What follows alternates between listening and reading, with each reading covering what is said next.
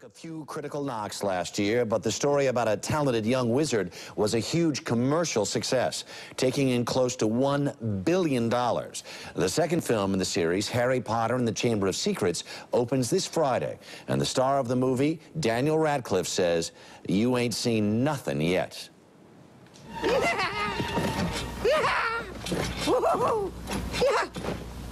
Harry Potter. Such an honor it is. The second film is even better. I think it's a lot darker and it's a lot edgier, but at the same time you've got people like Kenneth Branagh and Rupert Grint when he's belching out the slugs that provide a balance of kind of a darker side and a lighter side.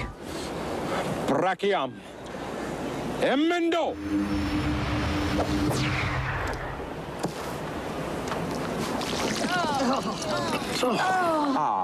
Yes, well, that can sometimes happen. I read somewhere when they were casting the movie, which took forever and ever and ever, and they found you, they said, "We really felt like we found Harry Potter." Do you feel like Harry Potter? I think it's something that will probably in the future result in therapy, because I'm getting more and more into my part and it's getting kind of harder to differentiate between me, because as time goes on I'm finding more things that connect us both. The more like books, when you read the fourth book and stuff, you find out even more things that we're both like. It's really weird. As I watched you in this movie, I just thought you so own it. I mean, you just looked to me so comfortable in it, and your voice is so strong, and your presence on screen. Is it because the script is good? Is it because it's comfortable on the set? Is it because you're just good at what you do? Well, I think it's probably, the main reason is probably because it's such a fantastic atmosphere on the set, and obviously because the script is so fantastic and so are the books.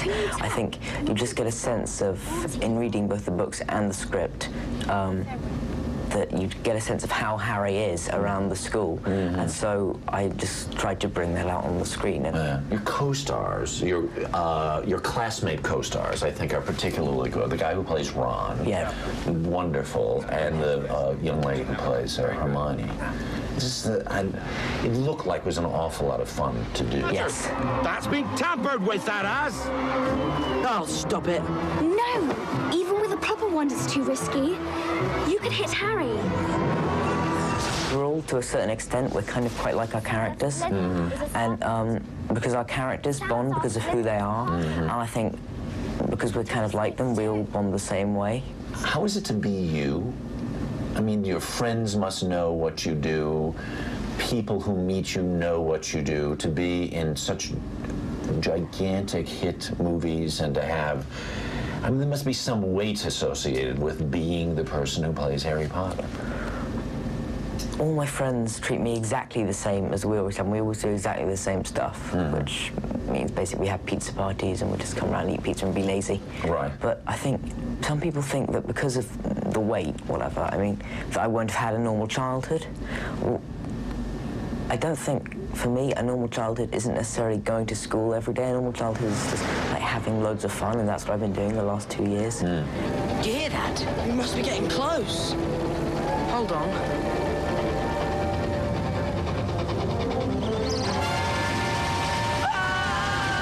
The plan, I guess, is to do 7 movies in all. Could you possibly, how many do you think you can do? I'm definitely doing the third one. After that, who knows, really. It's too far. Each film takes a year to do, so I think I'll just take the third film, take one film at a time, and then see. Yeah. Do you want to keep acting? Who knows? It's definitely, obviously, one of the things I have, like, I'm incredibly enthusiastic and I love doing it, so maybe in the future I'll go on to act, but also I like writing and maybe directing as well. Yeah. So. Right. Because as amazing as this is, I wonder, you know, 5 years from now, is it possible for someone 13 to fast forward and think, will I ever be able to shake Harry Potter? Or will you be Harry Potter forever and ever? I mean, if I do go on to act in the future, I would like to kind of separate myself from the part, but it's not that I don't want to be remembered as well for doing Harry Potter, because Harry Potter is such a major achievement that it's not something I want to just forget. And the young actors who play Harry's best friends, Ron and Hermione, will be here on Thursday. We're back in a minute.